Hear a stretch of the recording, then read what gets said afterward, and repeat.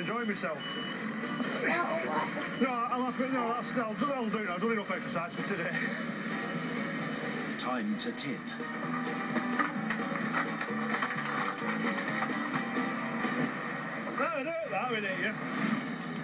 Every week, this plant reprocesses almost 200 tons of old PVCU window and door frames.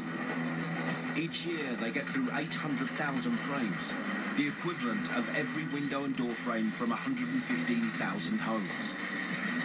Once broken down, the resulting 3mm pellets are used for new PVCU products, including windows and door frames.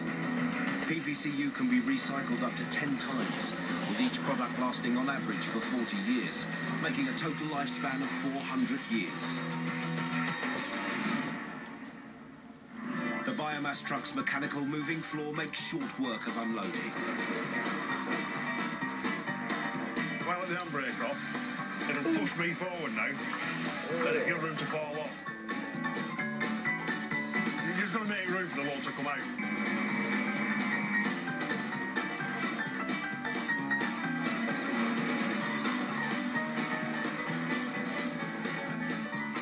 There we are.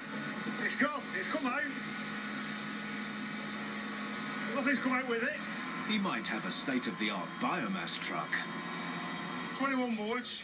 They move back in threes and they all come this way. That'll bring the load out. It's just friction, like a path of least resistance. But sometimes there is no substitute for a bit of elbow grease. Finally got shot on the bloody stuff. Wait like a shepherd and get the flock out of here. All that's left now for the waste warrior is to head off for his next drop. There's the border. That was Telford, that was.